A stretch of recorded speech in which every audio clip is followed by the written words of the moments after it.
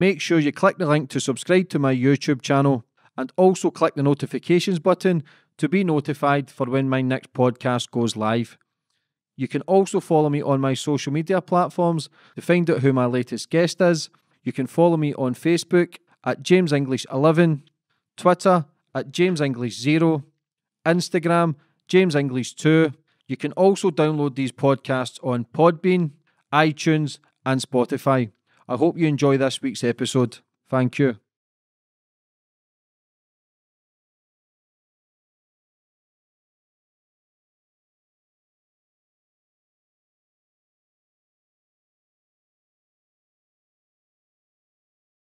And we're on. And today's guest, we've got the legend who is David Icke. First of all, David, I just want to say thanks for coming on the show and giving me your time, man. I appreciate it. No problem. You're a very busy man. Well, thank goodness, really, because when I started out on this journey 30 years ago, there weren't a lot of people who were interested in talking about these subjects, and it was a very lonely road then. But now, as you say, it's finding time to talk to all the people that want to discuss this stuff. So we have made progress, much as the world needs to make a lot more. We have made progress in terms of people are now more open to looking at things that they would have waved away by reflex action before. So it's all good. Yeah, good. And we'll touch on that. 30 years ago, you made a decision to speak openly about the things that you believed in, which takes massive courage, so massive respect for that. And I think people don't understand that to believe in something that no one else understands or to research things that people don't understand, you are called crazy, and you've said it yourself, you were ridiculed. We'll go right back to the start of your life, how it started, where you were brought up, and how you get involved in the stuff you're involved in now. Gold. How long have you got? I was born on a council estate in Leicester, where my brother still lives in the same house, in 1952, and we were skinned. But it's a funny thing. We were skinned, and things were incredibly tight, but I never felt deprived. You made your own fun and stuff. You didn't need a thing to do it. You didn't need computers or smartphones, and you had to use your imagination, and you had to do things without any money.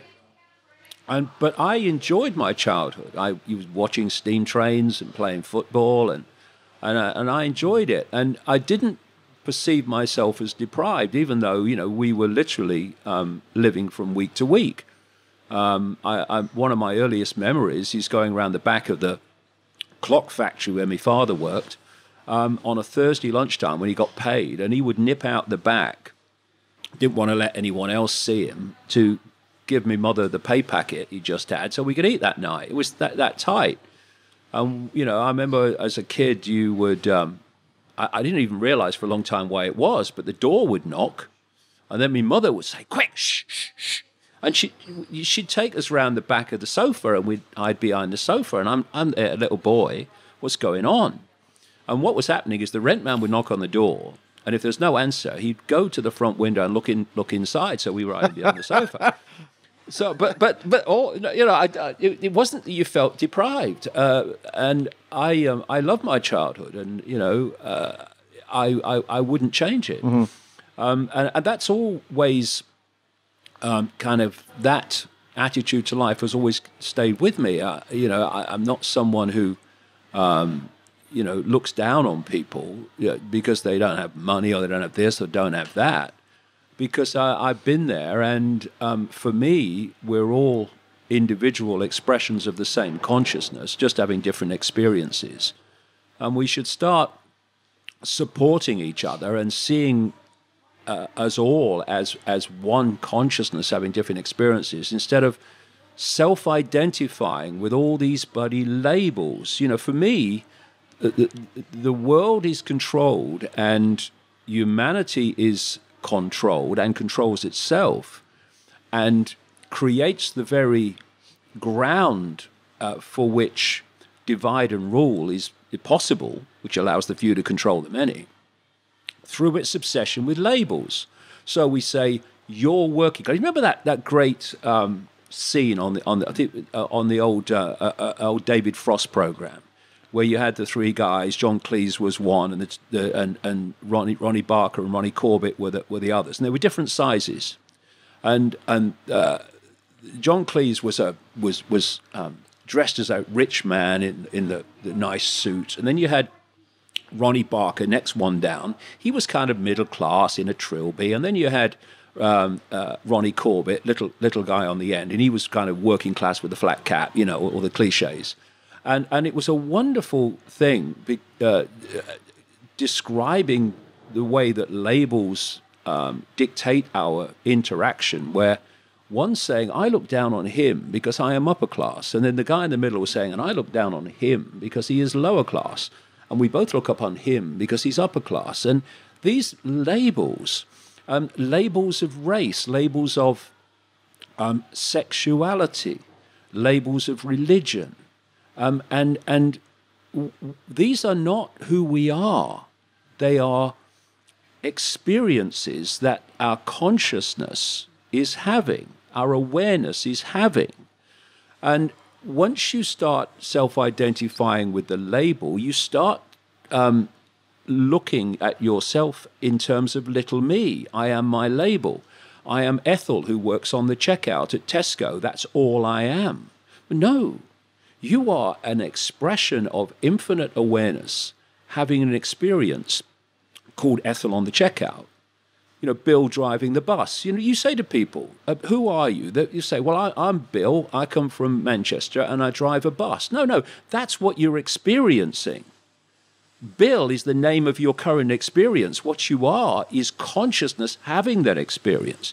And this might seem like esoteric navel-gazing, but it's not. It's a totally different way of interacting with the world, and it's a total different way of self-identifying yourself. Because when you say I am R and the labels then follow, you are self-identifying with limitation. You're self-identifying, I am my experience. And if I'm, born in Leicester in a working class council house, then that defines me. That's who I am. No, that's just where you were born. Mm-hmm. You have the potential to be whatever you want to be and whatever you choose to be. But what we've got now is a massive extension even of that, whereby your label is everything. Not only are people defining themselves by the labels, the world is increasingly defining them more than ever before by them. And this is where what we call today identity politics comes from, where it's not about what is right or fair or just, which is surely the way to look at anything. It's how does this affect my label? So if I'm transgender and something happens, how does this affect my label? If I'm this race or that religion and something happens, well, how does this affect my label? So people are constantly judging the world by how it affects their label, instead of saying, well, hold on a minute, never mind all that. Is it right? Is it fair? Is it just? No matter what label we're talking about, is it fair? Is it just? Is it right? And so what you have is a situation where we have developed this belief among increasing numbers of people, particularly young people through the universities and colleges, whereby you judge everyone by a group, and then you tag the group, whether it's good or not good. So therefore, instead of seeing a world of individuals with individual thoughts, opinions, observations, you judge everyone by a group. So if you say something about one group, you're a bigot, you're a Nazi, and a racist or a fascist. And if you say something about another group, then, and that group is labeled bad, then you say what you bloody like. Yeah, but we spoke about that earlier, David. If people are divided from religion, from race, they're easier to control. The masses are easier to control because everybody's fighting and arguing whose beliefs are right. And for me personally, we're all equal. We all deserve a chance. And to set limits on yourself, you're crazy because everything is limitless. You're the one who can control and take whatever you want to do out of life. When you started your journey, David, obviously you went through the Terry Wogan show, which was massive for you because you came on that show and you spoke out how you believed in and the things that you seen and the things you were educating yourself with, because you always say they ridiculed you, which I believe it's sad when you watch that interview. When you were going on that, did you know that was going to be the outcome? Yeah, it's kind of funny. People said to me, didn't you know that would happen if you said this and said that? And I said, well, do you know I'd worked that out? Mm-hmm. But you say it anyway. But you see, there's a lot of background with that, because I was going through my life. I left school at 15. I didn't take a major exam because I went to be a professional footballer with Coventry and others. And then my career ended with rheumatoid arthritis. I played a whole year of league football with rheumatoid arthritis. That's a whole story in itself. But what that did is it developed in you, because all these things are within us, and experience brings them out. And if you don't have experience, often they don't come out. So I have this phrase, life tends to give us our greatest gifts, brilliantly disguised as our worst nightmares. Mm.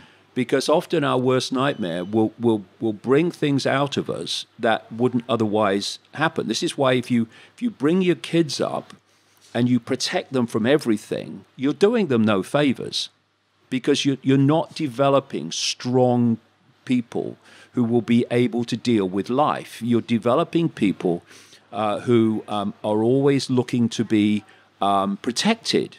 And look at what we have now. And once you have a generation or you have a population that wants to be protected and perceives itself all the time as being a victim, where does the point of power move? It moves to authority, because people look to authority to protect them from what they fear or what they feel victimized by. So what we've been developing is a population of emotionally weak people who perceive themselves in terms of victims. When you have challenges in life and you meet them, it brings something out of you. So, for instance, when my arthritis came, and I didn't know what else am I going to do at that time. I wanted to be a footballer. I wanted to be a footballer since I was a kid. And now my joints are swelling up, and they're telling me I'm going to have to pack it in. Now I thought, I'm not packing it in. I want to give it a go. So I went to a club called Hereford United that was a league club then. And I played the whole season with rheumatoid arthritis. Every morning when we were training and warming up for training on cold English mornings, I was in agony.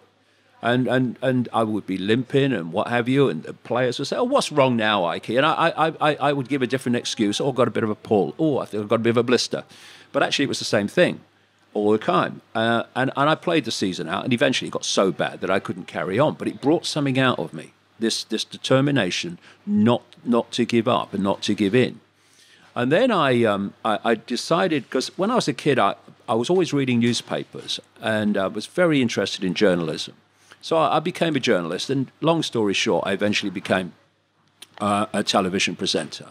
Well, very well known back then. Yeah, I was. Yeah, I was a national television presenter in those days. And when I look at my life now, you see, and what I'm doing, my life before, which appeared to be a series of random events. Same with you. You've had your challenges in life. What has it done? It's made you the person you are.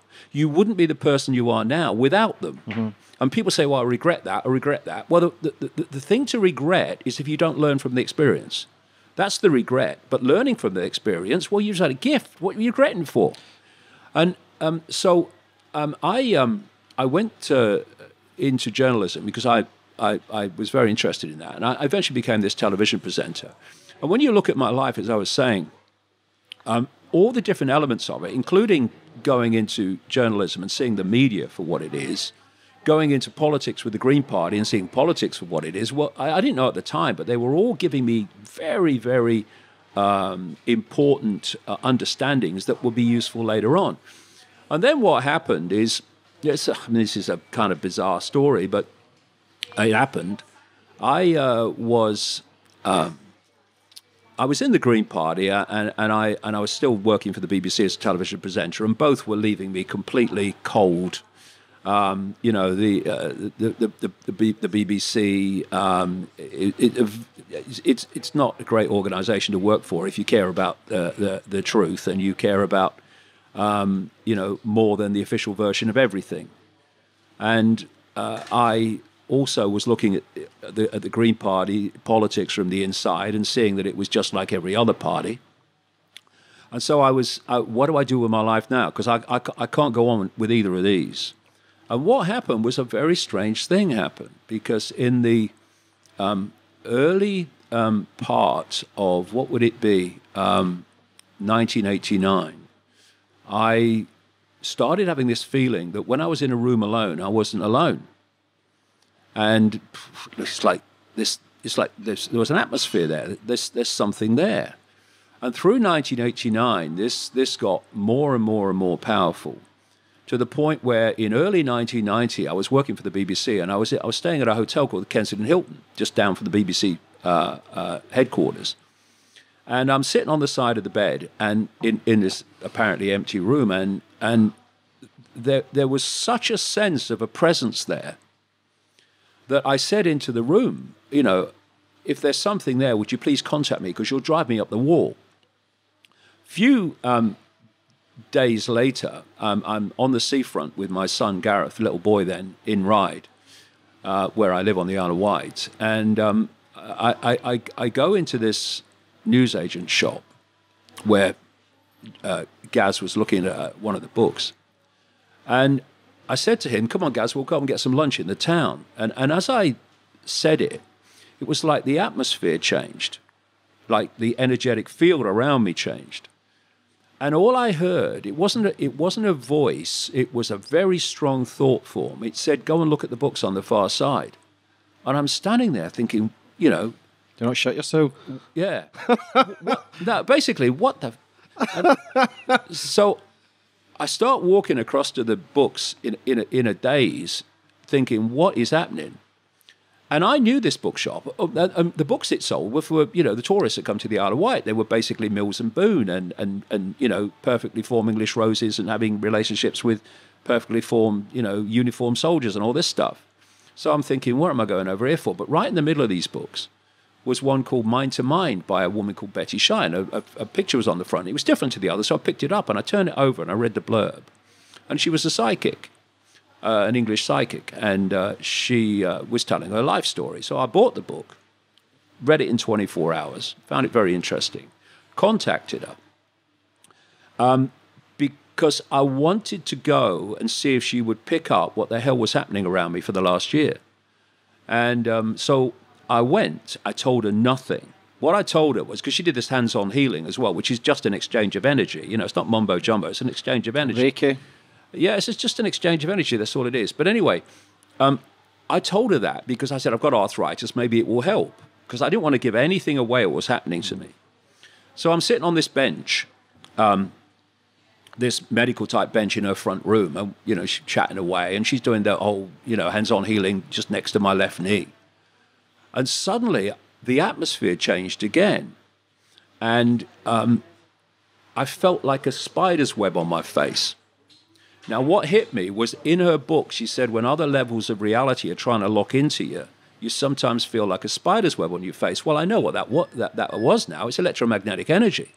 You know when you're in a crowd, a football crowd of great emotional excitement, you feel like a charge of energy. Mm-hmm. The hair stands up on your neck, That's electromagnetic. They're electromagnetic fields. So that's what I was feeling. But it did feel like a spider's web on my face. And I said nothing to Betty, but I'm thinking, what the hell?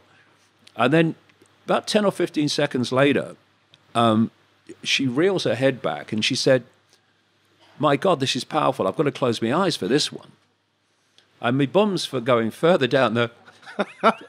What have you got yourself into here, Icke? And she starts telling me in March 1990... that I'm going to go out on a world stage and reveal great secrets. I would face enormous opposition, but they, whatever that is, would always be there to protect me. And that there was a shadow over the world, and there was a story that needed to be told, that humanity was going to go through a phase of waking up and coming out of basically its coma, which is programming, and that I was going to go out and do that. One man cannot change the world, but one man can communicate the message that can change the world, was one of the things she said. And I'm sitting there, I'm a television presenter for the BBC, I'm a national spokesman for the Green Party, and I'm thinking, what are you talking about? and so I then leave her and get on a train. She lived near Hassocks in Sussex, or in Hassocks actually, and then I drove up or went up in the train to present a television program. But from that moment on, one of the things that was said that she said, because she said, the first thing she said is she had no idea about this interaction in the Kensington Hilton. She's saying that they're telling me they know you wanted them to contact you, but the time wasn't right, and you know now you've been brought here to be contacted. And they said they're saying that you're going to be led to knowledge, and at other times knowledge will be put into your mind. Oh, all right, okay, what? So anyway, after that... See, at that time, David, did you think she was maybe crazy because you didn't understand that? Or was you an open book? Because when you speak out about stuff like that, people go, well, he's maybe crazy, but again, it's judging people and everybody's in their own different paths. Yeah, I mean, what I've been like, mate, all my life is I've never dismissed things that I can't know absolutely are not true. I have this policy. I put things on the back burner and I see what comes. And if more information comes to support it, there comes a point where there's so much information supporting that it crosses the line, and you start to say, okay, I accept this is what's happening. But I don't just dismiss things, and never have, on the basis that they're different, just being the way I've always been. Was that the start of your journey then, going to this woman and everything, like awakening, a spiritual awakening? Yes, it was. And one of the things was that, it was going to be tough. And so when I left her house and got on with life, very, very quickly, synchronicity, coincidences started to occur, where I'd meet people, come across information, come across books, come across documents, whatever, that were starting to hand me puzzle pieces. And I started to realize, as it built up and it built up and it built up, that actually the world was not like I thought it was. Well, not like I thought it was. I didn't really have a view on that. Do you think you just brainwashed it and didn't really understand? I never did believe that politicians around the world. I always felt there was something else, but you didn't know what it was. Now I was beginning to understand what it was and how it works. Yeah. And another thing that happened is that I would get just a knowing that this is how, I think this is what's going on here. And then what would follow would be names, dates, places, hard factual information that would support that view, which kind of connects with, we will put knowledge into his mind. And this has gone on now for 30 years, and it's gone through different phases of information. And it's taken me down an extraordinary road of uncovering the world as it is, behind the facade of what we're told it is. And of course, it's taken me into realms of enormous ridicule and enormous abuse. But we come back to the greatest gift often that you are ever given is your worst nightmare, or what appears to be. So if we go back to the Wogan show, because what happened eventually is I went on the Wogan show and talked about what was happening to me. And at that time, I was right in that period of the Wogan show, it was a period of about 3 months, I was going through an enormous transformation of that you didn't perception understand. That I didn't understand. No, because this is what happened. Just very, very, very briefly, is that I suddenly got this feeling I needed to go to Peru. I didn't know why. I'd never been there. I watched them play in the World Cup a few times, but I didn't know anything about it. And long story short, I ended up in Peru, and a series of enormously amazing things happened to me. And it culminated at a place called Siyustani, which is near a place called Puno, near Lake Titicaca, highest navigable lake in the world, they say, about 13,000 feet. And I ended up, in a series of synchronicities again, at this so-called Inca site called Siyustani, which is old Inca ruins on a hill, and there's a lake and mountains right out in the middle of nowhere. And I went and I looked around it, and then I'd hired this taxi, and this guide came with me, and we're driving away from Siyustani, and I'm just daydreaming, which I do all the time, daydreaming out the window, sort of mind wandering, and I'm looking at this hill as we're coming towards it. And as I looked at this hill, all I could hear in my head was, "Come to me, come to me, come to me." You know, and I'm thinking, you know, I was introducing the snooker not long ago, actually, and now this frickin' hill's talking to me. You know?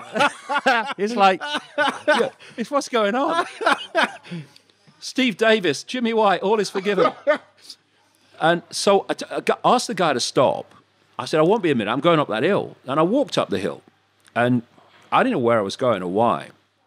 And there's this all these kind of stones. It's kind of a kind of circle like of stones. And I walked into the middle, and it's beautiful. And there's not a cloud in the sky. It's a pure blue Peruvian sky, piercing sun, red nose to prove it. And I stood there, and what happened to me then happened to me. I cover this bit in the news shop in Ryde, where I'm standing there, and suddenly I feel like my feet are being pulled to the ground, and like magnetically, and I'm feeling like a drill in the top of my head, and the atmosphere changed again. Only this was much more powerful than the news shop, and I heard this again very strong thought form go through my mind, which said, first of all, they'll be talking about this 100 years from now. What? And then, which seemed absolutely crazy given the sky and the sun, and it will be over when you feel the rain, right? And then what happened is my arms went out like that without me making any decision to do that. And then this energy got more and more powerful. And in the end, my body's shaking. And what was happening, it's like when you're driving a car and you can't remember the last mile. Your subconscious has been driving the car, thank goodness. I kept coming back to some kind of consciousness and then going back somewhere else. And as I came back to consciousness at one point, my conscious mind, I noticed that over the far distant mountains, there was a light grey mist. And I'm watching it, and it's getting darker, and it's getting darker faster. And I think, it's frickin' raining. And then over not very long, the whole thing took maybe, I don't know, an hour, 45 minutes an hour. This storm came out of the... I mean, you couldn't make it up. If you put this on a movie, they'd say, "Oh, come on." It happened. This storm is coming towards me. And, you know, weather people talk about a front. Yeah. Well, this is a front. It's a straight bloody line. I'm looking up. It's literally out of some crazy movie. And it's stair rod rain. It's not just raining, it's stair rod rain, and it's coming towards me. And I'm standing there, and I'm seeing this wall of water coming towards me. It's like something out of bloody Moses. And the frickin' Red Sea. And by this time, my body's shaking like crazy with this energy coming through me. And then the water hit me. I'm immediately drenched because it's stair rod rain. And bang, the energy stopped. And I staggered forward like Bambi because my legs were gone. And there's energy pouring out my feet and pouring out my hands. And it's still pouring out of my feet. I couldn't sleep that night because of it. And something changed. if people could imagine, you lived your life in a bubble, literally a bubble of information, a bubble of perception, and someone's come along without any warning and popped the bloody thing. And suddenly everything that was outside the bubble was pouring in. So my mind is absolutely awash with information, concepts, insights. What the hell's going on? It was just a chaotic mass of information and thought and everything. And in that period, it lasted about 3 months. If you'd have asked me my name, I'd have checked. And it was in that period, in my turquoise shell suit, that I went on to the Wogan show, and everything that happened. And after about 3 months, after all the ridicule and all the newspapers and all that stuff, basically, you know when you press too many keys on a computer and the computer freezes, says, I can't process this. Well, that was me. There was so much information pouring into my conscious mind as a result of that experience in Peru. I couldn't process it. I mean, you basically froze. What happened after 3 months is it unfroze. And now I'm the old David again, but I ain't. Just more. I'm seeing the world in a completely different way. As they say when you read a newspaper, the truth is in the white bits, not the words, the bits in between, you know. And so I was seeing things and connections that I couldn't see before. Did you ever question yourself there, David, and think, am I losing my mind? Do I need to go and get help? Or did it just feel right for you? Did you understand it a bit more? Well, it felt right to me. I would say I completely understood it then. It felt right to me. And I did what I always do, like I've just mentioned earlier. I thought, okay, I'm going with this, and we're going to see where it's going to go. And I didn't know where it was going, but I'm going to go with this and see where it goes. And people were coming up to me after that, unfreezing, and they were saying, they thought you'd gone mad. You're the same Dave we used to know, but I wasn't. I appeared to be, but I wasn't. I was seeing the world in a completely different way. And of course, in a world which is overwhelmingly programmed to see the world in a certain way, it's what happens through the education system and the media and peer pressure. It's very, very narrow band of sense of the possible, sense of what is. When you start talking about things that are different to that, then immediately the reaction is you're crazy or you're dangerous, or in my case, you're both. But what followed, of course, was mass ridicule as a result of the Wogan show. And people said, it must have been horrible. Well, it was, but it was the greatest gift I ever have been given, because it set me free of the prison that most people live in, which is the fear of what other people think. Mm-hmm. When you literally can't walk down the street without being laughed at. I mean, I lived my life for a long time after that to the sound of distant or even close laughter. Going into a pub, forget it. So you either go under and you disappear. What the majority of people do. Yeah, or you come out like steel honed in the fire, and you let go of this prison, this ball and chain that most of the population of the world live in, the fear of what other people think. Most people, the vast majority of people, because of this fear, are not living their truth, they're not living their life, they're not living their uniqueness.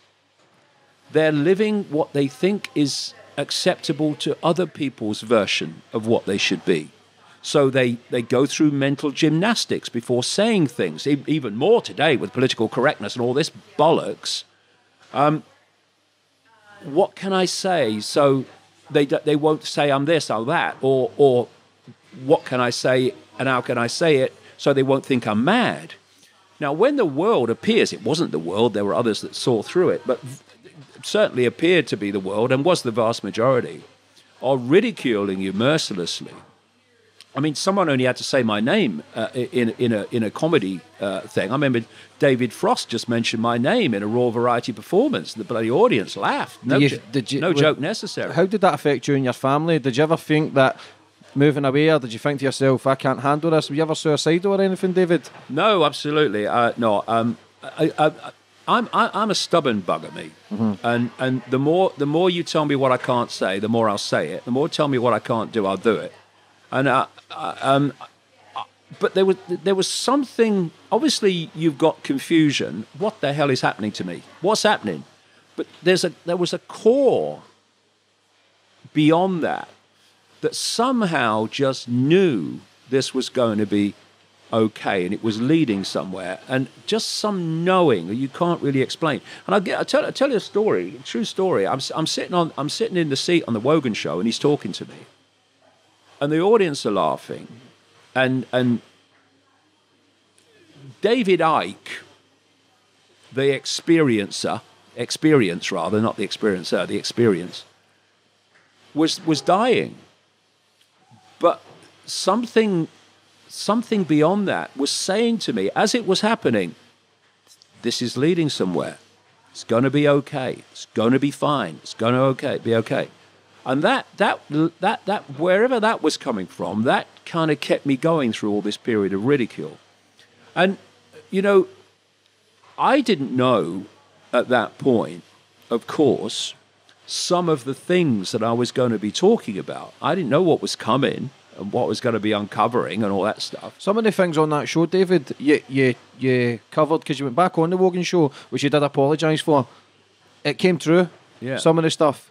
So, again, that's showing that you stood up for what you believed in. It did come true. What do you think, David, as humans, who are we as individuals? Who are we as people? Why are we on this planet, do you think? Well, let's put this planet and this experience into context, which is something you almost never hear. We have unbelievable numbers of television channels, radio channels now, 24/7, beaming out all over the world, all the time. How often, comparatively, do you see programs about the nature of reality? Actually, who are we?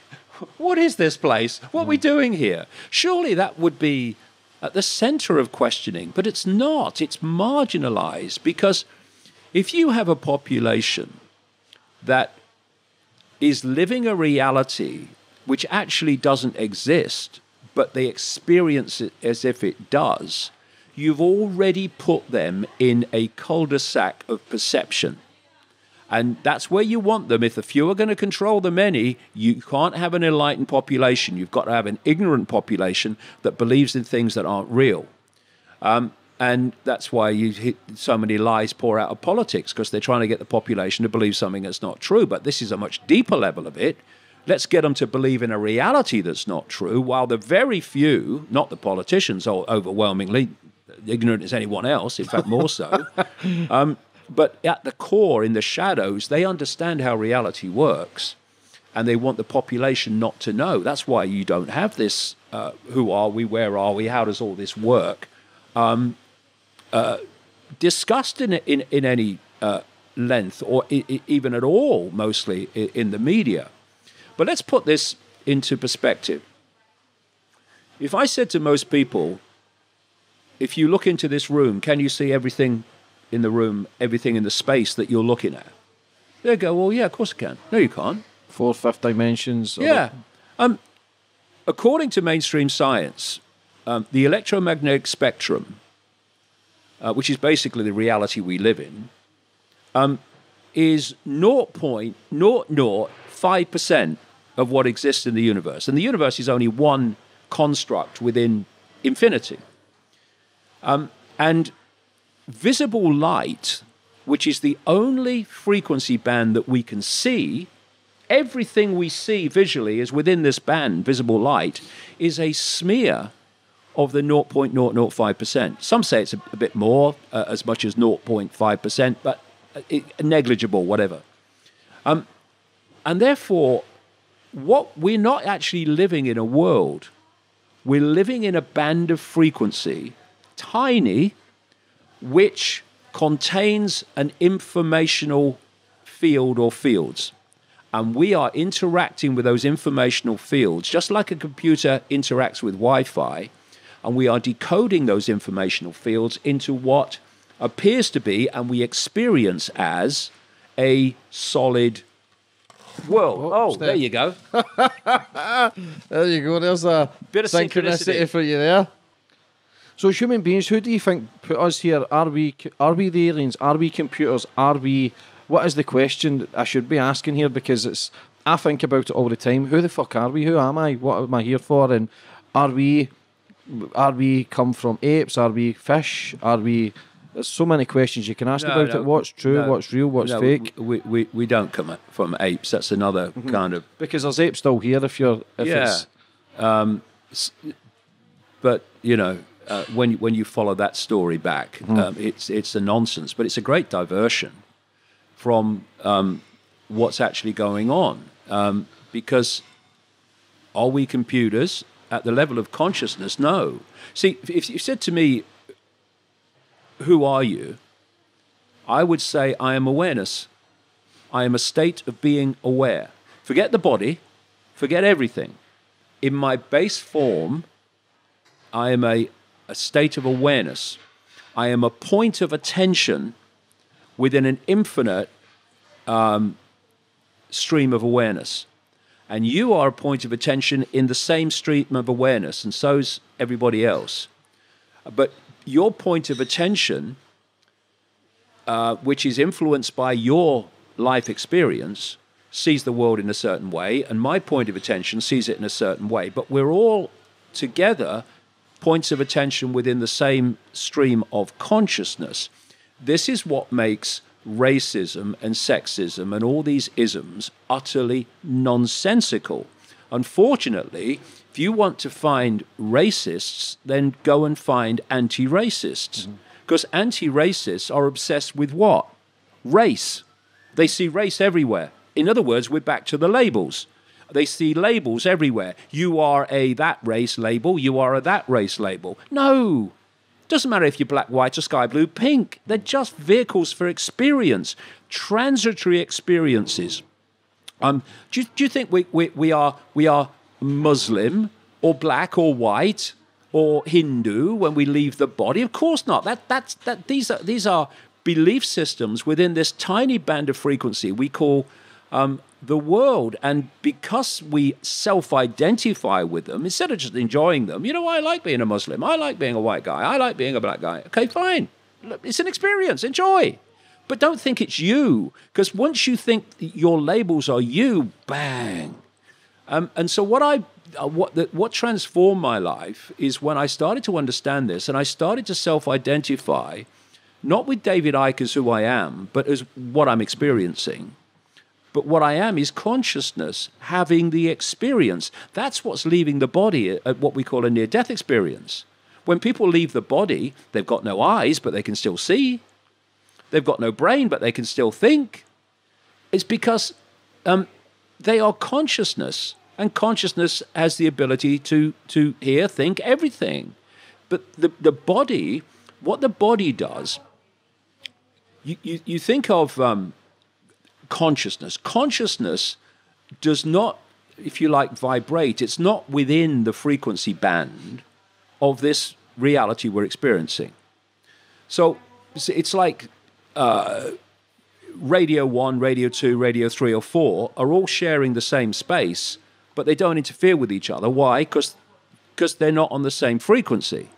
So consciousness is not in the range of frequency that we are directly experiencing in what we call the physical world.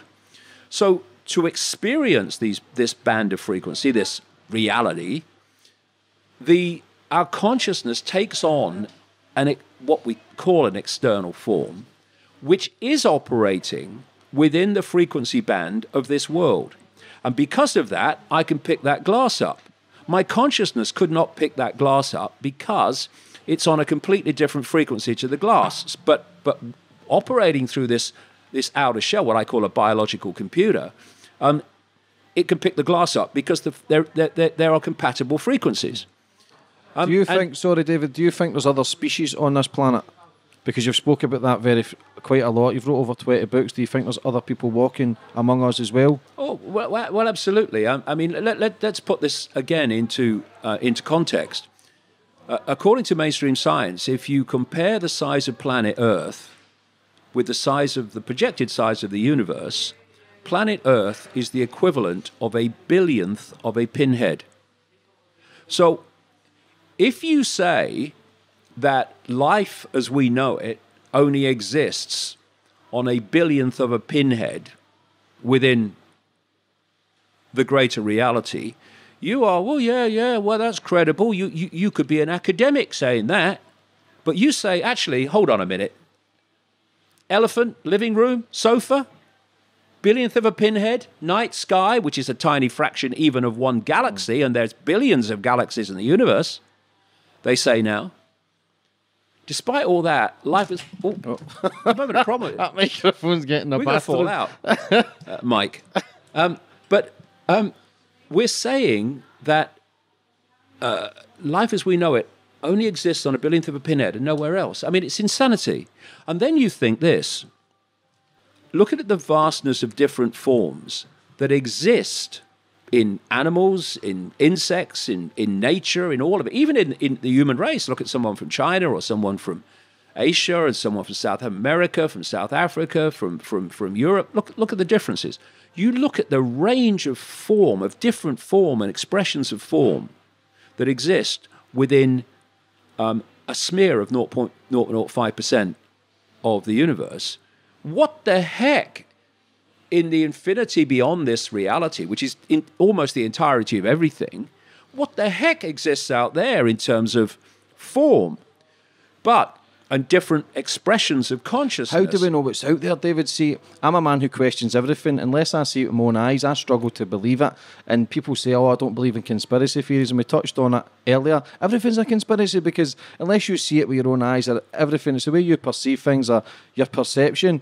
How do we actually know what's out there? How do we know we're not in a snow globe? How do we know the world's not flat or round? How do we know the answers? Well, basically, you don't, in terms of, every I dotted and every T crossed. All you can do is put the information that you have across together and come to conclusions. That's all you can really do. But, when I'm talking about non-human races interacting with and manipulating human society, I've not sat in a darkened room and pulled it out the bloody ether, smoking a weed.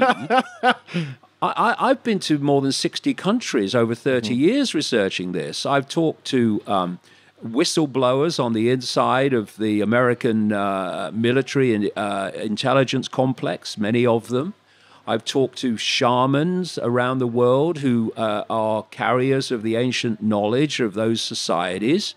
And when you put what the two say together, you get the same answer, that yes, there is a non-human force that is manipulating human society. And you see it in ancient accounts. You see the common themes around the world in different cultures describing the same thing. And you see one common theme, for instance, which is that this non-human force manipulated human genetics. This comes out in the Old Testament, for instance, as the sons of God who interbred with the daughters of men. People say, "Oh, that's in the Bible." Well, yes, it is, but the theme is everywhere in non-Bible countries galore, cultures galore. And so you put it all together and you come to conclusions. Then you write it down, you connect the dots, and then you put it out, and then people decide whether they want to believe it or not. That's the deal. But when you look at how narrow the band is that we can see and perceive, my experience over the last 30 years says to me that's not an accident. Mm-hmm. Somehow, human genetics has been manipulated to only perceive a very narrow band of reality, which makes us obviously far more controllable. And you always talk about being controlled. They're talking about, you spoke about it years ago, David, about kids getting microchipped and now we're getting microchipped where they can follow us about. And the Illuminati, can you touch on that? The small percentage of the people who control the world? Well, one of the things that, is a head shaker to me, and I smile to myself these days, is over the years, people have told me, authority's trying to tell me even more now, that I'm wrong. And because I'm wrong, I can't say what I'm saying and write what I'm writing. And then they prove me bloody right. I said back in the 90s when I was producing the first books that there was a plan for the world.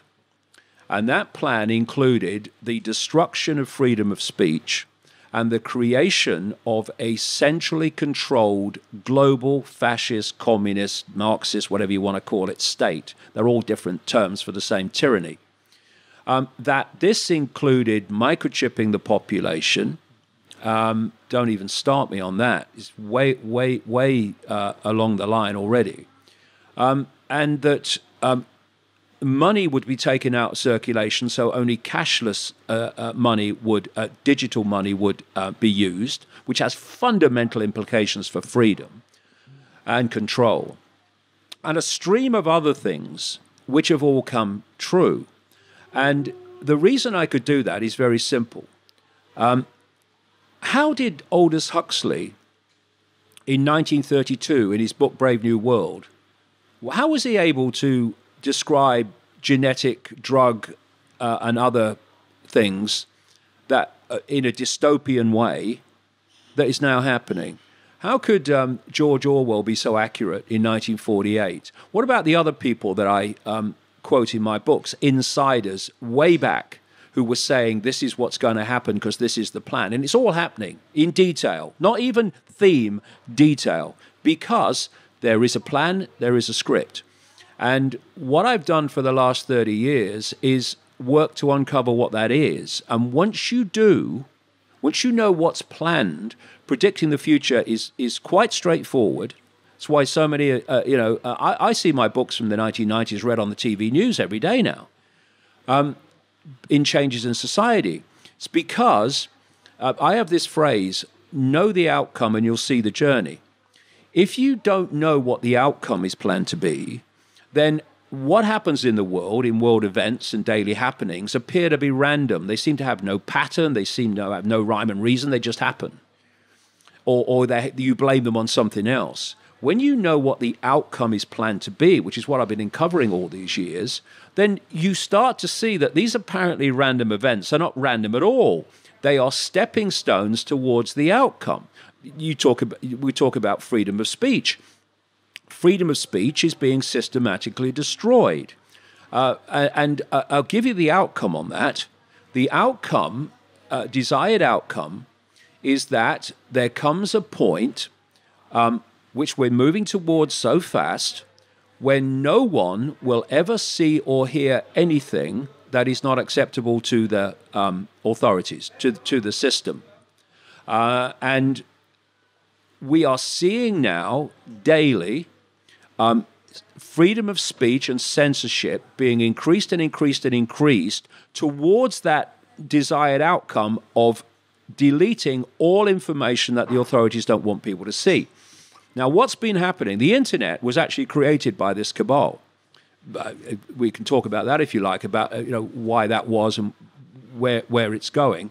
But one of the reasons is that they wanted to put all information eventually that people receive and where they get their information, thus their perceptions, which come from information received, that's what perceptions are, from the internet, digitally. And the reason they want to do that is because once it's digital, then you can use algorithms to censor.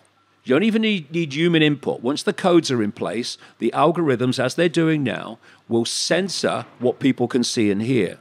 Now, what is freedom of speech? It's the freedom to speak. And if you have the freedom to speak, then you have the ability to challenge the prevailing narrative, and thus you're never in a situation where people only see and hear what the authorities want them to see and hear. For that to be reached, that situation, free speech has to be deleted. Otherwise, they're not going to get there. That's why free speech is being deleted. And George Orwell had this concept of freedom, in effect, being the ability to say that 2 and 2 equals 4. Because while you have the right to say 2 and 2 equals 4, you have the right to freedom of speech. You have the right to speak factually and not be censored, even though you're speaking fact, but they're wrong facts from the authorities' point of view. And in 1984, in the book, society moved to a point where they were told they had to believe that 2 and 2 equaled 5. And you couldn't say 2 and 2 equaled 4 anymore. You had to believe that 2 and 2 equaled 5, because that's what the authority wanted you to believe, so they got the outcome that they wanted. And what happens is that initially, and we're in that point now, when you're being pressured to believe 2 and 2 equals 5 and to say it and not contradict it, there is a resistance which says, well, it's a load of bloody nonsense. 2 and 2 doesn't even equal 5.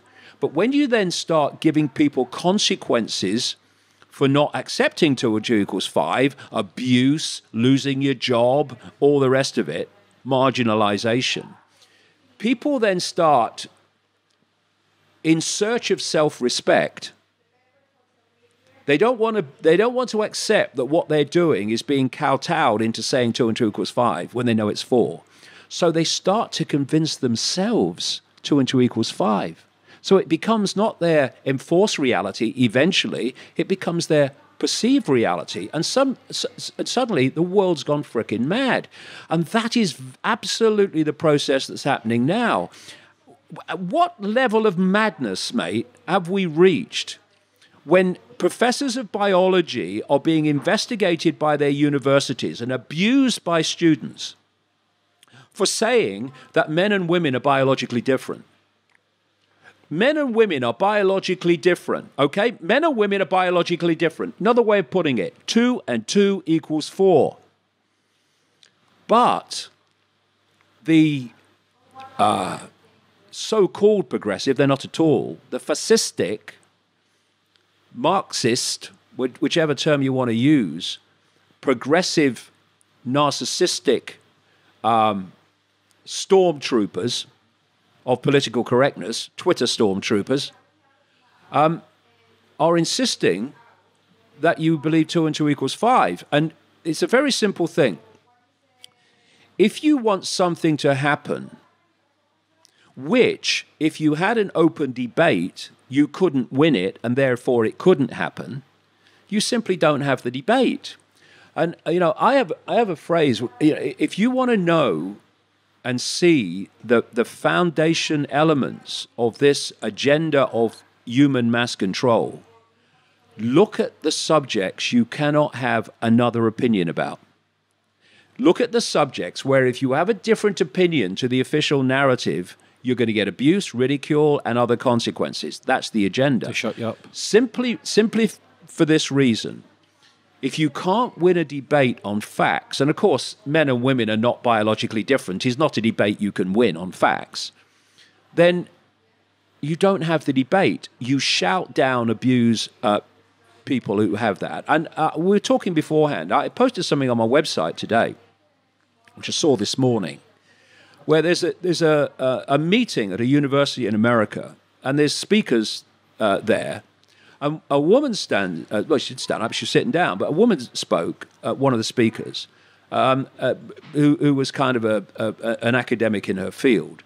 And she said, well, it's obviously that there are biological differences between men and women, because if you look at the facts, F-A-C-T-S, I think that's spelt, people will forget that soon, then the vast majority of men are taller than women. Women have different have fat in different places. They have different muscular types. People in the audience started walking out. She's just saying the bloody obvious, and they're walking out. Why? She's saying 2 and 2 equals 4. They believe 2 and 2 equals 5, and they insist everyone else does. Cameraman follows them out, and they're out in the lobby saying that's fascist. We can't sit and listen to that fascism. What? That men and women are biologically different? This is where we are going. And this is why it's so important that people are not intimidated into silence. Because I meet so many people who say, yeah, it's a load of nonsense, but, look what happens if you say so. And one of my roles, if you like, is of being the kid pointing at the naked emperor while everyone's sycophantically hovering around saying, wonderful new clothes, emperor. Oh, what a lovely jacket. And I'm saying, hold on a minute.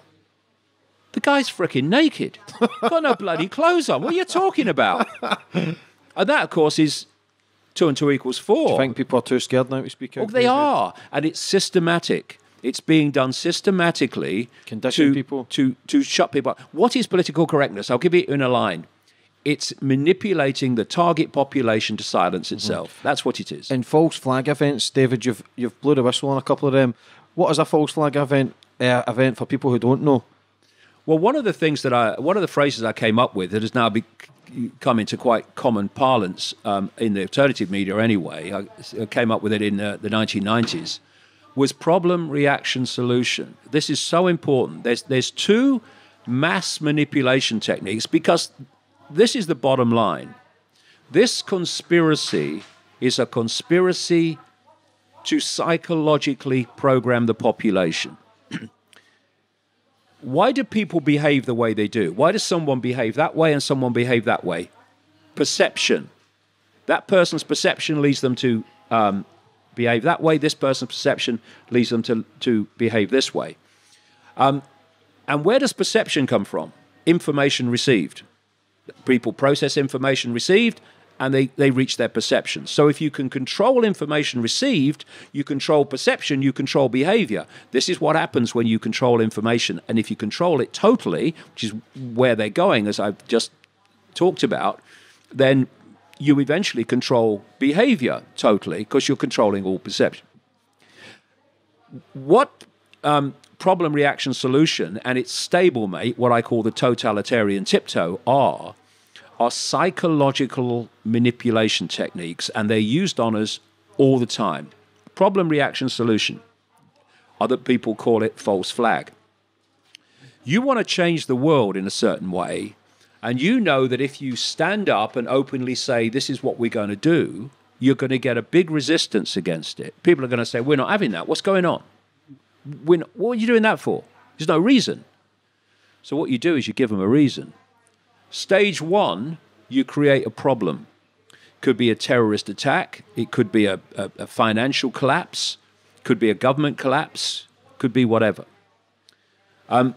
You then tell the population via an unquestioning and pathetic mainstream media the version of that problem you want them to believe. You name the villain. You name the reason for why that problem is happening, when you, in the shadows, have actually made it happen.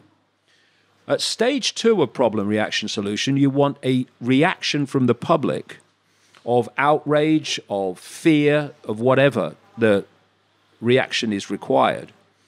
And then you want them to, in effect, say, do something. Something must be done. And then those who've created the problem covertly and blame someone else and got you to believe it, then offer the solutions to the problems they've created. And they are solutions that push on this agenda for the world of more and more control, more and more centralization of power, more and more dictatorship. And they can make that happen with a solution to a manufactured problem that they couldn't have done without the problem. And so how much freedom has been taken away because of terrorist attacks? Well, what if not every one, but what if many of those terrorist attacks were actually not what they appeared to be, but were actually orchestrated by the very system that wants to change society? This create the problem, offer the solution is happening all the time. And that links in with something else I mentioned, the totalitarian tiptoe. You're at A and you want to take the world to Z.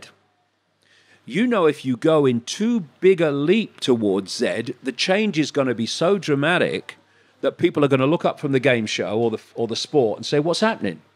So you go as far as you can, as fast as you can, but not so far that you alert too many people to the fact that there's a pattern here. And so you have a problem, reaction, solution, and you take a step, deleting freedom, more surveillance, more control. Then you have another problem, reaction, solution, and you do it more, and you do it more, and you do it more. If you look at the European Union, it's a classic totalitarian tiptoe.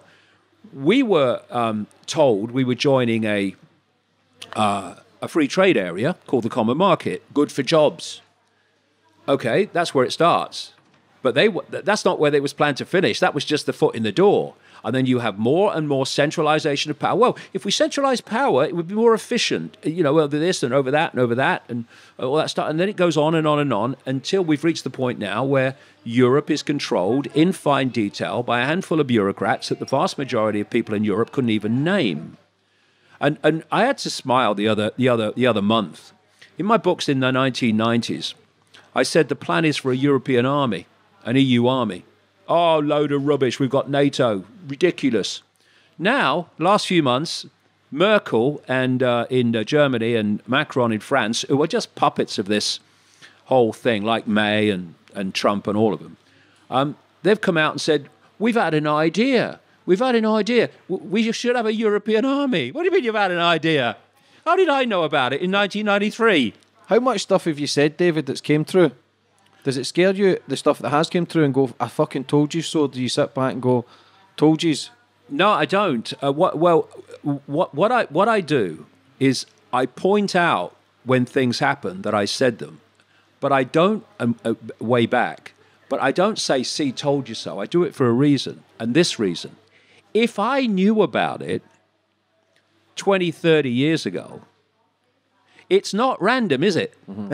It's not just happening. It's planned. Otherwise, I couldn't have known it. How could Orwell have known it? How could Huxley have known it? And these other people that I quote, how could they have known it? How could someone I quote in the books, a Rockefeller, big-time Rockefeller insider, have described the internet that was coming in 1969? How could he have done that? How could he have said in 1969, we are going to make boys and girls the same?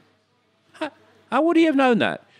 Because there's a plan, and it's projected much further ahead than people realize. The plan for the people controlling the world maybe are 100 years ahead, 200 years ahead? Yeah, because it's another big story. Once you go off into another force that's not human, their timeline and their projections are not the same that we live in, where we, you know, if you're going down a river on a canoe, you see as far as the next turn in the river. But what if there's a force that can see the whole river from start to finish? Yeah. Then they have a completely different timeline and a completely different ability to project the future. How did George Orwell know about smart TVs? Smart TVs, and we're only seeing Mark 1, 2, 3 at the moment, not where they're planned to go. They have cameras in them and microphones in them that can film you in your front room and record your conversations in your front room. Well, it's admitted. Somebody found them, and then they had to admit that it was true. In 1984, which came out in 1948, George Orwell was talking about in the 1984 society that there were telescreens in every home, and the telescreens were constantly filming you. But Big Brother's watching. Big Brother's watching. So, because it's a projected long into the future, if you can access that, either because you're an insider or 30 years of bloody research full time, then you can predict the future.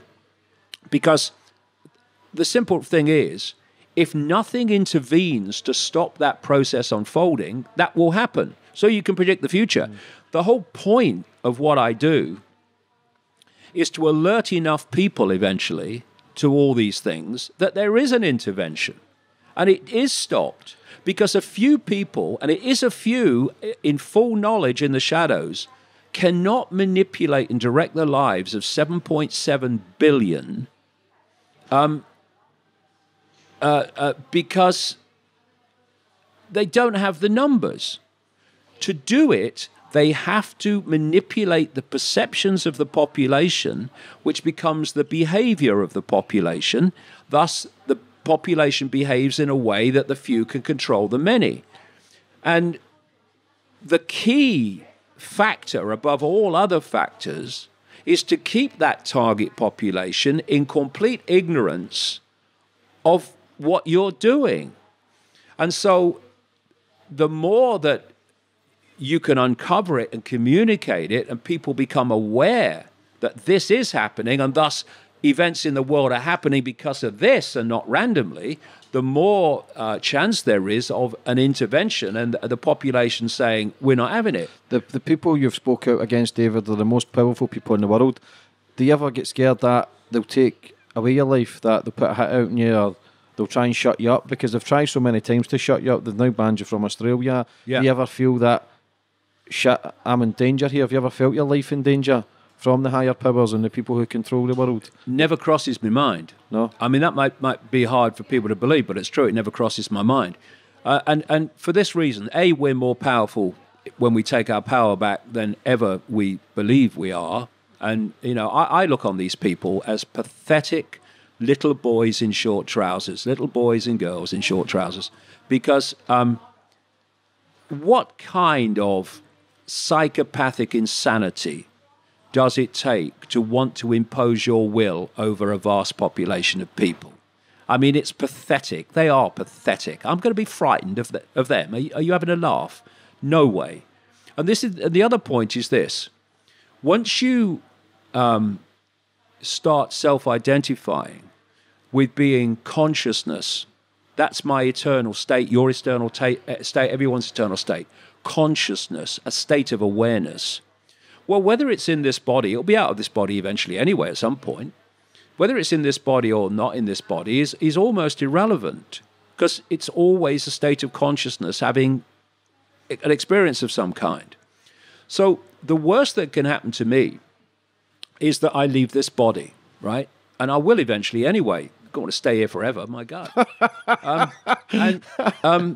mean, you can have too much of a good thing, can't you? So it never crosses my mind. If you're taken out, you're taken out. But you're taken out trying to do the right thing. And which takes courage.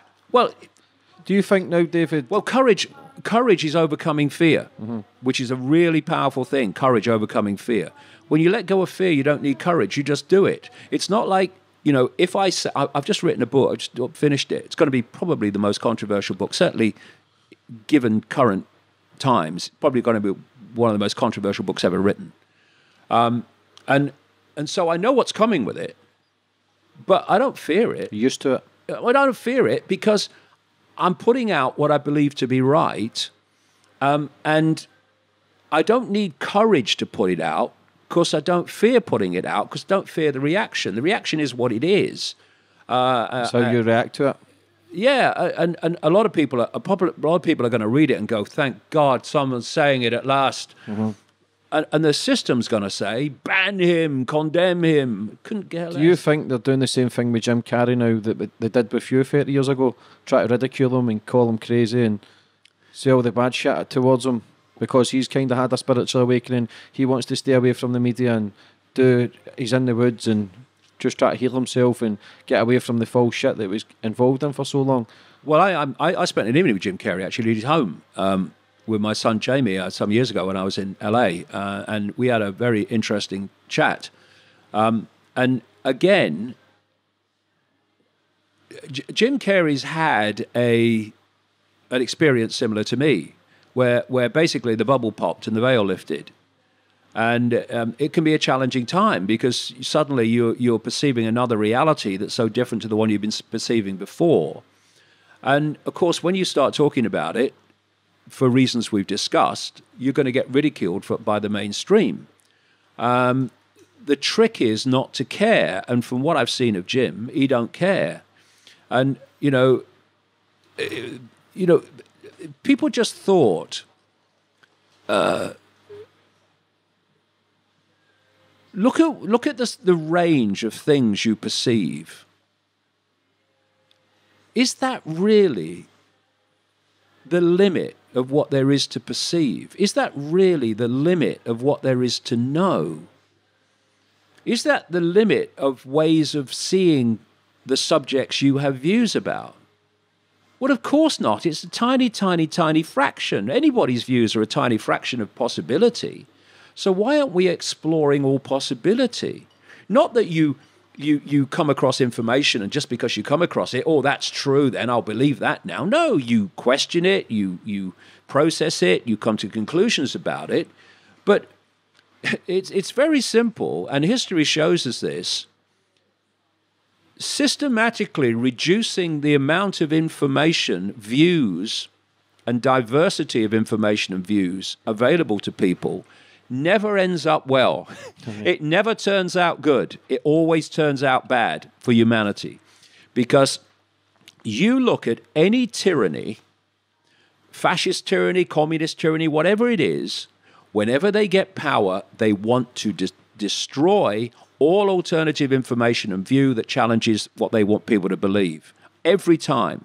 So whenever you're in a situation where the free flow of information and view and opinion is being censored, you are in a tyranny. And what humanity has allowed itself, not everybody, of course, but great numbers, especially the political correctness groupies, is they've allowed themselves to become a tyranny while claiming to be anti-tyranny. I see anti-fascist protests full of people acting fascistically because they're so far up their own arse and so full of their own self-purity, they don't realize that what they're doing is actually projecting their own behavior in what they're opposing. Anyone who gives someone a hard time for having a different view, however much they may not agree with it, is a psychological fascist, in my view, because they are seeking to impose their will on someone else. And it's quite simple. You let all information be circulated, and then people make their own minds up what they want to believe and what they don't believe. And this is a key. What we're seeing now, not least through algorithms, and through self-censorship by being intimidated into being terrified of speaking your truth, we're seeing information censored before the point of delivery, before anyone can hear it. This is fundamental because I believe that all information and all views should be allowed to be expressed. Because if anyone is censored from expressing those beliefs, then no one has freedom of speech. Freedom of speech is freedom of speech, the freedom to speak. It's not freedom to speak what is acceptable, it's the freedom to speak. And once anyone is censored, freedom of speech is dead, because what's left is only what is acceptable to speak, and that's not freedom of speech. And then what they've done, and what they're doing all the time, is squeezing that acceptability, so freedom of speech gets narrower and narrower until it disappears altogether. And so what we have is a situation where if people are allowed to say and communicate whatever they want, that is a situation where no authority in any form has the power to decide what people see and hear. Once you start censoring before the point of delivery, which, as I say, algorithms and self-censorship is now doing, you are giving authority the power to decide what people see and hear. And of course, it starts out with one excuse. We must stop jihadis, justifying or promoting violence. Okay. Oh, fake news. Fake news. What's fake news? Whatever we say it is. We've got to stop people saying fake news, so we're going to censor that. The more people we can get to be victims and upset, the more excuses we've got to censor even more, right? Yeah. So give people all the excuses they want to be upset and to feel a victim, and then we can censor people saying things that upset them, and so you're moving along this road. None of that can happen when we have the free flow of information, nothing censored. So people say, well, what about, saying go and kill people? Yeah, but there's laws against that. There's laws against that. There's laws against telling people, oh, burn that house down. But they're after the point of delivery, which means you can deal with the extremes of how people use speech, but it's heard. Mm-hmm. Then you can deal with it if it needs dealing with it. And most speech does not need dealing with at all. Come on, let's go and kill this person. Well, obviously, you deal with that. You have to deal with that. But it's after the point of delivery. And as long as we hold that line, authority has no power to censor. What we're seeing now is the opposite of that.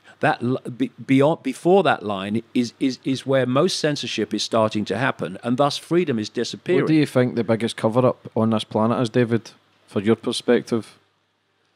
Oh, I think the biggest cover-up is the conspiracy in totality. Because, people say to me sometimes, you seem to see conspiracies everywhere. I don't. See one conspiracy with multiple faces and multiple facets. Not the same as seeing conspiracies everywhere. And it's simply this, that there is a cabal that wants to create a situation, which I've been saying since the 1990s and early 1990s, and look at it now, where we have a world government, a world central bank, the world government dictating to every community on earth, a world central bank dictating all finance, a world single digital currency, which means that through algorithms and even, human input, you can wipe someone's bank account away because there's no cash in that society. You think you've got money? There you go. You can do it. You can do it. Very simply, it's control. You go into a shop now and you hand over a credit card, electronic money, and they say, sorry, won't accept your card. You can still pay cash. When there's no cash and they say, won't accept your card or your microchip as it's meant to be eventually, then whoever controls the computer controls if you have the ability to purchase anything. So that's all about control. They want a world army to impose the will of the world government, and that is the expansion of NATO. This European army is all part of that they're proposing. And they want a microchipped population connected to a global computer system, actually what is known as the smart grid. This technological society is a Trojan horse of monumental proportions. And if people remember nothing, they should remember this. They're now openly talking, people like Ray Kurzweil at the Google executive, Google, Facebook, all these organizations, Amazon, they're all controlled by the same force to the same end. That's why they're becoming monopolies. They're dictating to people what they can see and hear and all that stuff. It's all planned. But what Ray Kurzweil is talking about now, and people like him, is that by around the year 2030, humanity will have their brains connected to artificial intelligence. And he's very open about it. As this goes on, artificial intelligence will do more and more of human thinking until human thinking as we know it now is basically negligible. In other words, you'll be a computer terminal on someone else's internet. And the reason they're being so open about it is the sales pitch, which is you'll be superhuman if you do this. And what you'll be is subhuman, and human consciousness, human thought, human emotion as we've known it will be over. Because every thought, every emotional response will come from AI. He who controls AI will then control every human's perceptions directly who is connected to AI. And we've been taken along a very clear process to take us to that point. Stage one, see, I'm coming up 67, and I'm glad I was born when I have, doing what I'm doing now, because I have a radar. I can remember what the world was like before. People born into it. You see, when you get born into the world you think the world is how it is because you're born into it. This is how it is, okay? But it's not how it always was. And when you're born into the world as it is, you don't really have so much of a compass to get a fix on the world as it is, because it's just how it is. When you were born before it is as it is now, you have a compass, you have a comparison. You can see the scale, the stunning scale of the change, not least since this technological society kicked in and then went kind of on steroids. Stage one, you get the population addicted to technology they can hold. Well, basically achieved, smartphones, tablets, etc. And you target especially the young. Why? Because they're going to be the adults at the point you want to bring in this full-blown AI-controlled human. You want them so addicted and obsessed with technology that, as happens now, on one expression of it, they'll get up in the middle of the night and go and queue in the dark outside an Apple bloody store to get the first version of the new thing. Get them addicted enough, and they'll queue up waiting to be connected to AI, right? So that's why they're targeting the young. Stage two, because what you want to do, you want to get in the body. And if they went directly to the body without anything in between, people would go, what's going on? Totalitarian tiptoe, you see. So the next stage is on the body, what they call wearables, holdables to wearables. This is your Apple Watch and your Bluetooth and all these gadgets now that people wear that are connected to the internet. And then you go to the next stage, which is in the body. I spoke a little while ago, last year, in Sweden. And people, thousands of people now in Sweden are being microchipped. And queuing up for it, having parties to celebrate. Ethel's been microchipped. And this is what happens with addiction. It's called addiction for a reason. You're addicted. And so this has been the process that is taking us along, here, kitty, kitty, kitty, here, kitty, kitty, kitty, along this road, to the point where they want to introduce fully blown AI-controlled humans. This is where it's going, and it's within the lifetime, well within the lifetime of people alive today. Even those that aren't young, it's within their lifetimes too. And all these diversions, look here, smell this, look at this, hear this, are all to stop us going, deep breath, take a step back, look at it again. Shite! Look what they're doing. And that's what I'm doing. You know, I'm pointing this out. I'm saying, over here, see? Sofa, elephant, not giraffe, elephant. There it is. Before we finish up, David, I want to touch on how true is the HARP, the weather control? How true is that? 100%. Yeah. What is weather? It's energy. What is the weather? It's electromagnetic information fields. So there's something out there that controls the weather? The HARP, is it a HARP system, the HARP effect? Well, the HARP in Alaska is one of them. They're called ionosphere heaters, but there's many of them now. And they are high-powered radio frequency technology that manipulates the electromagnetic field of the planet. And within that electromagnetic field are the fields of energy that we call weather. So if you can manipulate those fields to act in different ways, you can manipulate the weather. You can create hurricanes, you can create tornadoes. You know what a tornado is? It's a fast-rotating electromagnetic field. That's all it is. That's why they appear during electrical storms. It's electromagnetic field spinning. And you can spin electromagnetic fields and create tornadoes. You can manipulate the field so that rain doesn't manifest. You can create a drought, or you can make rain manifest massively, and you can get floods. This is what you can do. In fact, I'll give you just a very quick example going way back to, what was it, the 50s, I think it was, 60s, 50s, I think it was. There was a rainstorm in a place called Lynmouth in Devon. that was so fantastic in such a short time that the river that comes down, actually the stream, not really a river, down through the town into the sea, was a vast wall of water that killed a great number of people. I think it was 1952 keeps coming to mind. Destroyed so many houses, devastated the place. And it was 250 times the rainfall that would be expected in that area, right? All these years later, decades and decades later, BBC Radio, to be fair, they don't do many good investigations, but this was one. They did an investigation program that established that the RAF had flown over that area just before, and they'd sent out chemicals into the clouds that stimulated rain. It was an experiment. So that's chemtrails?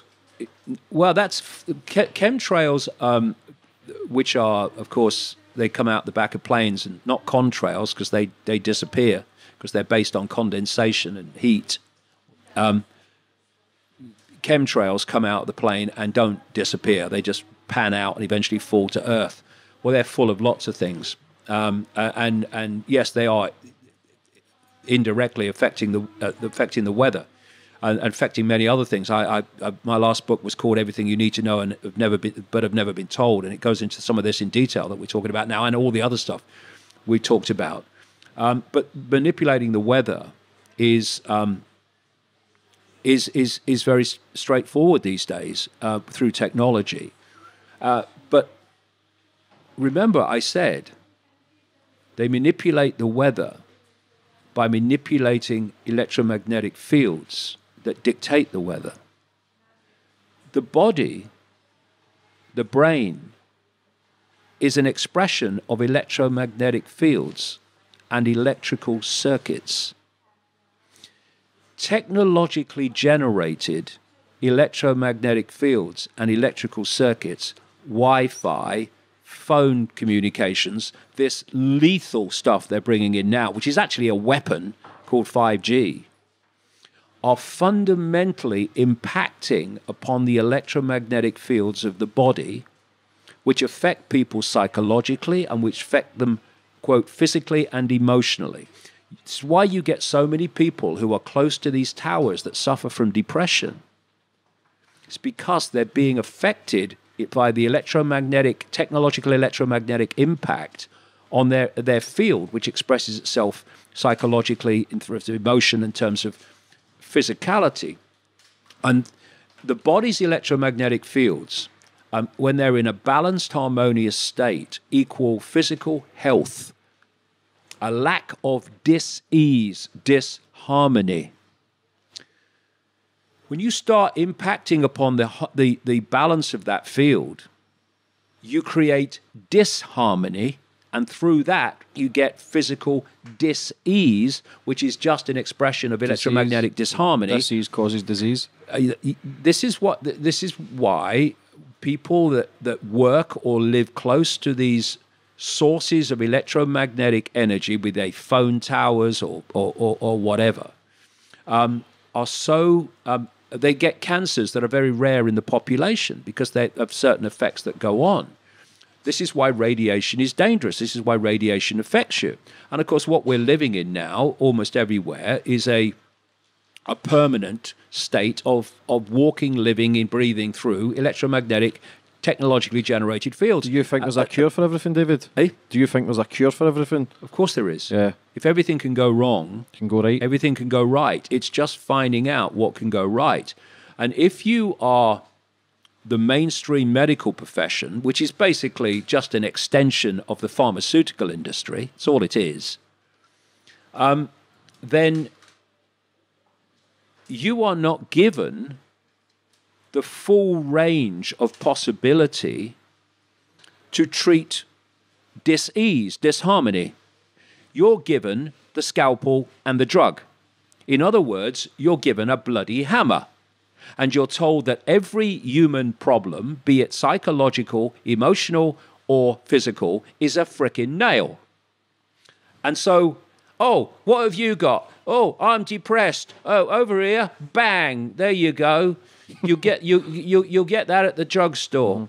What do you think of vaccinations, this is what David? it goes on. This is what happened. And because the medical profession is just another expression of the postage stamp consensus, as I call it, this narrow band of information that people not only believe in, but are forced in terms of the medical profession to believe in. Because you want to, I know people, doctors, who've realized that alternative methods of healing are better than what they do, the scalpel and the drug. They've been struck off for using them, even though it benefits the patient, because the pharmaceutical industry controls the medical profession. This is why now we're seeing this war on the circulation of information challenging the official story of vaccines. This is why YouTube is demonetizing and deleting, same with Amazon and Facebook, information that's challenging the official story of vaccines. One of the reasons in the immigration minister's diatribe in Australia saying why my visa is going to be revoked 4 hours before my plane left for Australia and like months and months after I was given it, was my views on vaccines. So, and my views on climate change caused by humans, which it isn't. Climate's always frickin' changed. But that means that in Australia, in a society that believes it's free, the pharmaceutical industry that makes billions and billions of pounds out of vaccines can say what it likes about vaccines, but me, from me one-bedroom flat on the Isle of Wight, can't go to Australia and give a different view. Now, we're back to something else. Why is the Australian government, which is an asset of the pharmaceutical industry like all of them, why is it so terrified of me? Why a doctor called Sherry Tenpenny from America, who is a big challenger of vaccinations, she was also banned from Australia.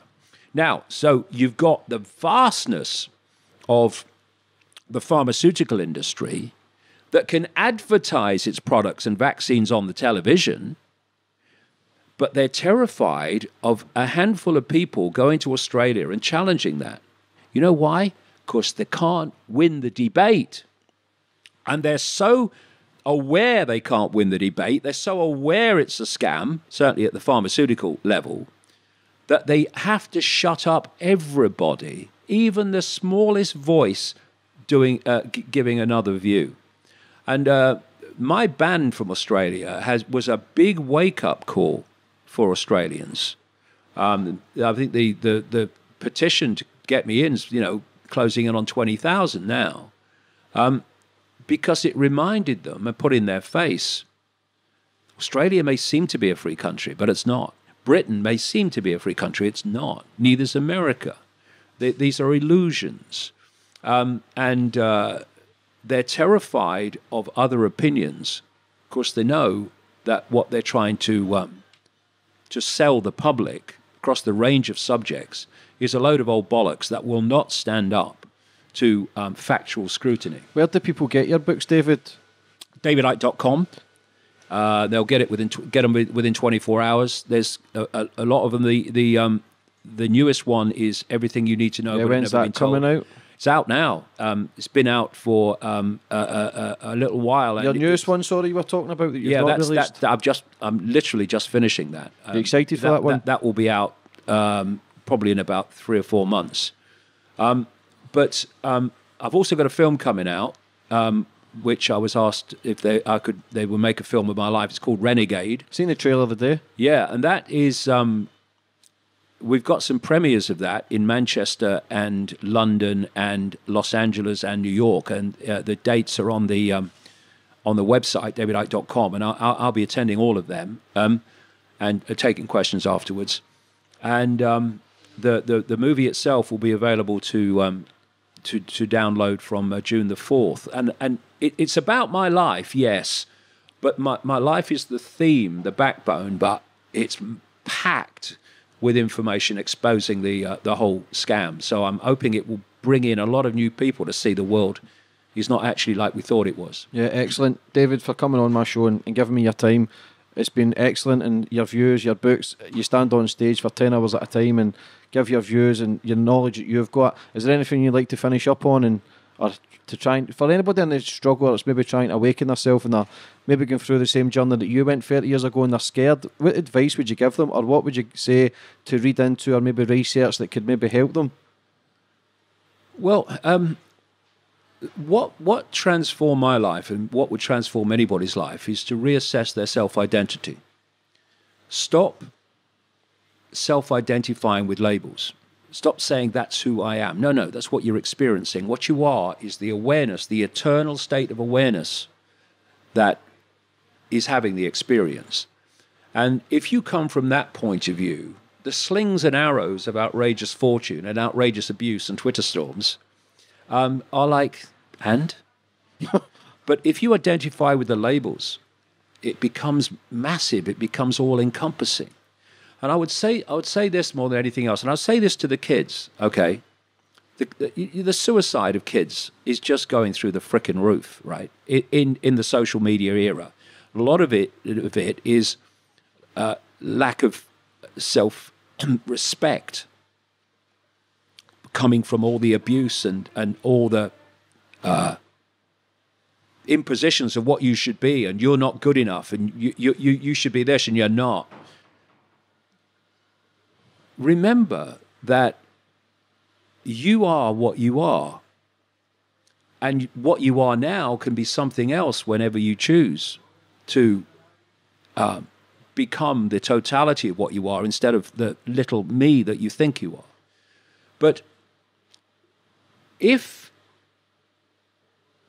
you look at it,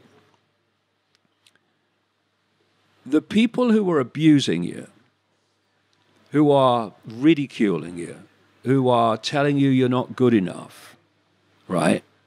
Well, who the hell are they? Who are they? Who are they? Why do they matter? I can tell you from personal experience that people who abused me years ago are now coming to my talks and reading my books. Because the thing is that they'll think something else tomorrow. That's for sure. Whatever they're saying now, they'll think something else tomorrow, and they'll say something else tomorrow. But the point is, the key point, what the hell does it matter what they think about you? What does it matter? Oh, that person doesn't like you, gives you a hard time. Well, go and find someone else then. Stop interacting with them. Go find some other people to interact with. You know, who are these people? Why are you allowing your life to be dictated by the opinions of other people? You are unique. No, you're not like they are, thank God, most of the time. So why are you worried about what they think? Why are you even worried, if you get it down to real basics, what your parents think of you? Because you are what you are.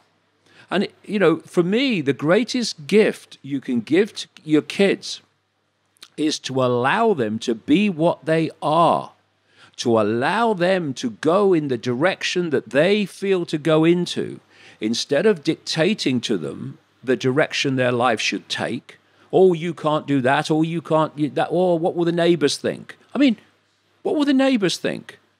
Who cares? Let them think what they like. It doesn't matter. And I'll tell you from experience, it really doesn't matter what people say about you, what people do about you, what people think about you, so long as you don't care. It doesn't matter. It doesn't mean you don't listen to people and say, oh, yeah, they've got a point there. Maybe I'll look at that. That's not the same thing. It's being intimidated and being broken in spirit by how other people see you. It doesn't matter. It doesn't matter. Because anyone who's ever done anything in the world, look out all the way through history, anyone who's made a real positive difference to the world has overwhelmingly faced ridicule and abuse before they were accepted to have been right all along. And majority get accepted after they're dead. Yeah, exactly. And if they had succumbed to fearing and responding to how people initially felt about them, they would not have done what they did, which was eventually accepted to be correct.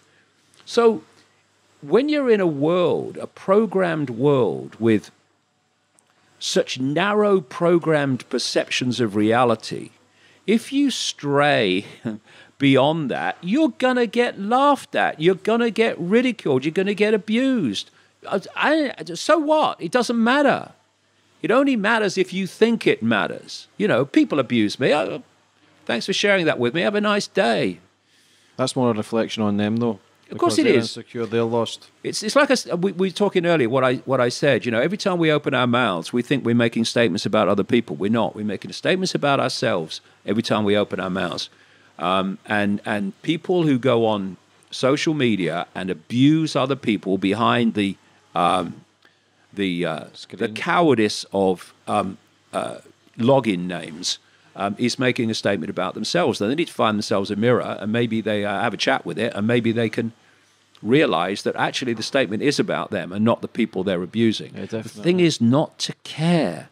Once you care about what other people think about you, they have control of your life. That'll be the frickin' day. Yeah, perfect. David, again, mate, you've been an absolute Thanks, mate. pleasure, and for what you've achieved and the balls to keep carrying on and doing what you do, it takes No problem. a massive amount of courage. Check out David's Instagram, Twitter, Facebook and YouTube channel, and it'll make you question a hell of a lot of stuff. But again, mate, it's been phenomenal, and I wish you all the best for the future. The new book, it's been great. Thank you. Thank you, mate. Thank you. Brilliant. Cheers, Cheers, brother. man. Thank you.